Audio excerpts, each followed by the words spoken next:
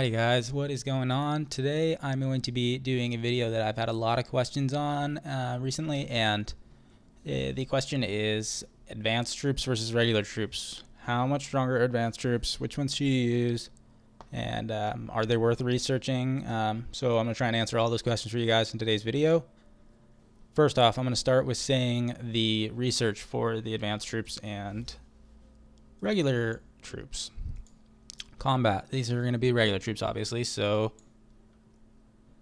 they are going to provide the same boost. So you're going to get 131% for completing, just for example, that troop health all to 10 if you get that to 10, and it's going to give you the same exact boost.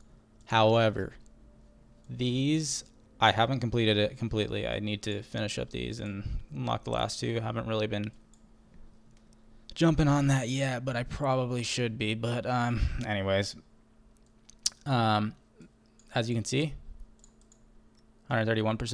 So it's going to be the same. The problem is with advanced troops, you can see they are very, very pricey. Regular troops, combat tree, does not require these files, research files and advanced combat restricted files. That is unfortunate, but I mean, this is going to give you a lot more power, but I don't know. Not enough to justify the cost if you're a free-to-play player, or you're a non-spender, or you are just trying to spend as little as possible. If I were to give you guys any pointers on this, I would say if you're in a big alliance and you guys are using advanced troops a lot, get it researched, and like quick, just get it out of the way, get it over with. You won't have to think about it again. If you're in a smaller alliance, I would say probably just, if you have regular T4s, just kind of sit tight on those and work on it here and there a little bit. Get it done when you can as time goes on, and it's going to get cheaper. Not cheaper, but the value of everything's going to go down, including resources, and it's going to be easier to come by. Alright guys, so here's the thing. So for regular troops, whether it be T1, 2, 3, 4, this is, and I'm comparing T1, T1, T2, T2, and so on with troops and advanced troops. So each troop, as you can see, has a certain boost against another different type of troop. So, I'm sorry, right here. Say soldier. It is going to be strong versus armored vehicles. That is like the one that you want to hit someone that's heavy in armored vehicles with.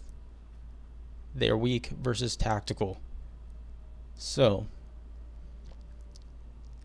I mean, they're just weak versus tactical.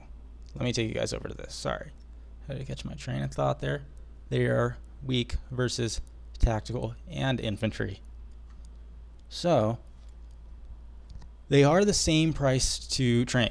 Same price. So if I want to train 70,400, it's 3.52 and 2.67. You can see 3.52, 2.67. But it's that research tree where you're going to pay for it. Okay. If you're going against armored vehicle, against those armored vehicles, each troop that you go up against, you are going to have a 200% attack boost when using the advanced infantry. Basically, what I'm trying to say is the troop that it's very strong against, the certain troop type, it is going to give you a 200% boost, attack boost against that troop type.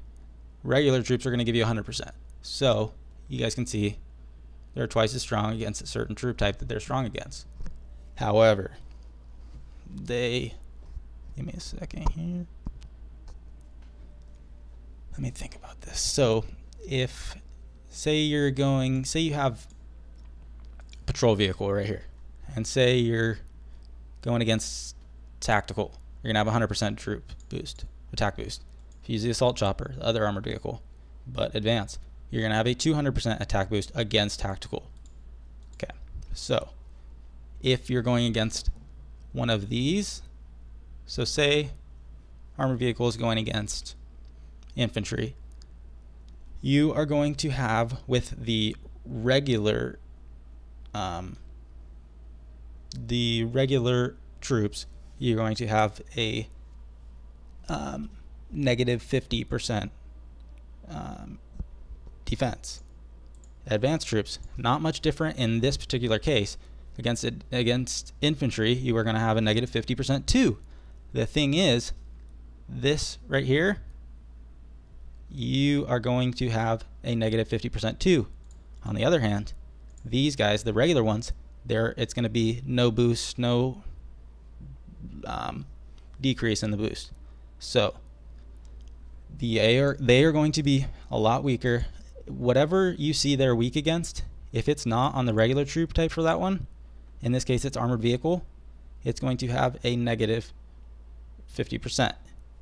Is this making sense? I hope so, because I'm trying to explain this as best as I can. Because so for tactical, regular troops, 50% or 100% boost. For tactical, same troop but advanced, it's going to have a 200% versus the 100% before. Against infantry, it is going to have a negative 50%.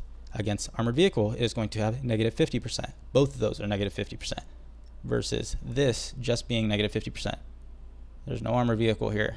So you guys can see that it is weaker against more troop types. So if you go in and they're fully like stacked at tactical, and you go in with the advanced troops and you hit them with advanced troops right here, and that you go in and they're stacked with tactical, you're going to wreck them because you're going to be killing twice as many troops.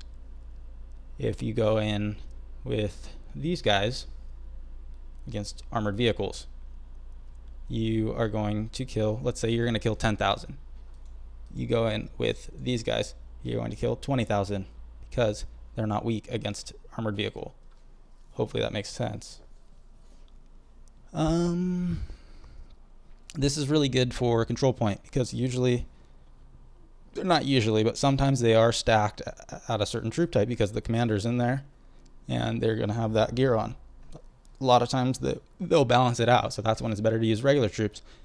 But it is debatable whether it's better. Forget what I just said. It is debatable because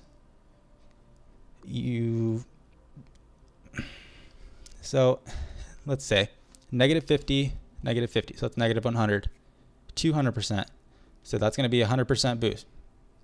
Regular troops, 100%, negative 50. That's 50%.